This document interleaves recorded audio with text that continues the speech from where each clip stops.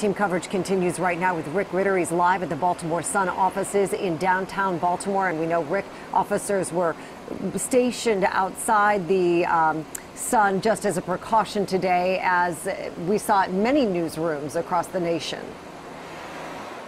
Mary, they certainly had a scary incident here, but real quick before we get into that, I just want to rehash. We know 5 people dead, 3 people injured, and so many have questions about what happened, looking for answers, especially people here walking by, trying to figure out a motive behind this heinous shooting. I spoke with a law enforcement source, a local one, a short time ago, who told me, Rick, we still have so much work to do in terms of trying to find out more information about this suspect, getting into his computers, getting into his phone, trying to find out the motive behind this shooting. So I just wanted to put that out there real quick.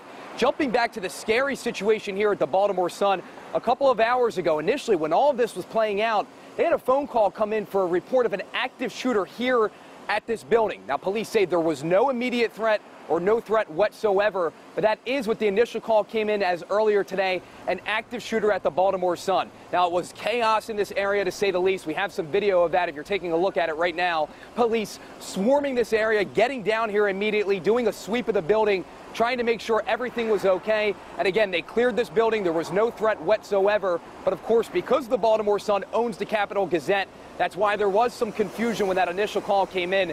Governor Hogan earlier today talking about how quick the response was, obviously here at the Baltimore Sun doing that safety check, and then at the Capital Gazette as well. Here's what he had to say.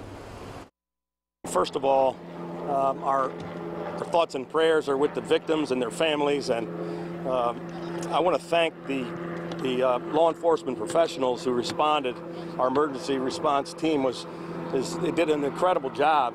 They're still doing the job right now, but the fact that they responded within 60 seconds, I want to give serious praise to Anne Arundel County and the city of Annapolis for their response. And we were here with the state agencies to back them up. We have federal agencies. It's a tragic situation. We don't have all the information yet, and we can't give all the information yet because it's an active crime scene and investigation.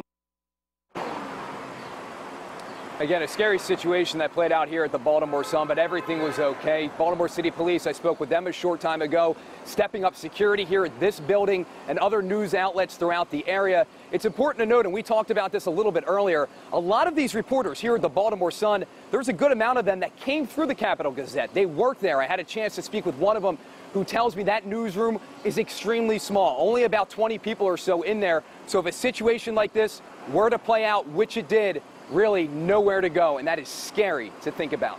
Back to you. I should say, thank you very much, Rick.